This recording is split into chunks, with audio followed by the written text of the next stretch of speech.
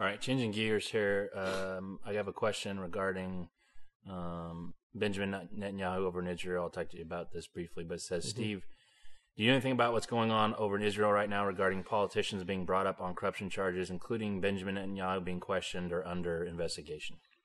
Yeah, I've read some articles on that, and Matt told me this question was coming up, so I real quick went through and read an article right before we went on air here, and this is stuff that is just kind of the norm for Israeli politics, and especially when you have a guy who's more.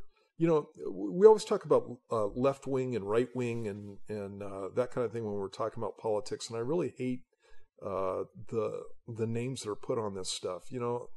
Everything that I believe was middle of the road from the 1960s.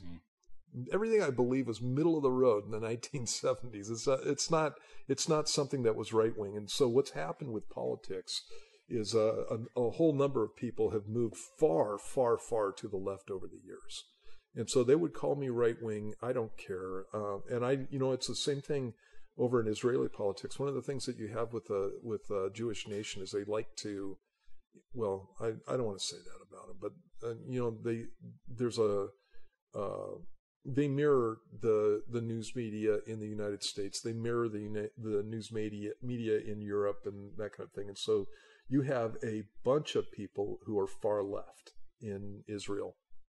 And so this latest thing with Netanyahu, there have been some things that he's done over the years that probably weren't a great idea. So I was reading about one trip he flew on a plane and did this whole thing with a bed on the plane, and it was $127,000 for the airline to provide him with this. I guess it was a state room, or I don't know what the deal was, but he didn't know how much it cost. He said, and when he was told about it, he said that'll never happen again, and then they moved on.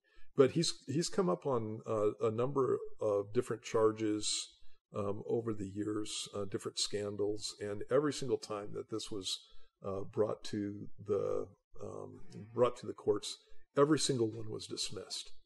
And so that just smacks to me of political gamesmanship and guys trying to come up with something to make him ineffective and that kind of thing. And I believe that you are innocent until proved guilty, and I believe they have the same standard over in Israel. And so we'll see. The stuff that I read about was this is about champagne and cigars, that he's got friends who are giving him champagne and cigars. And so that's, if it's a gift, it's Israeli state property. Where do you take the champagne and cigars when somebody gives it to you if it's Israeli state property?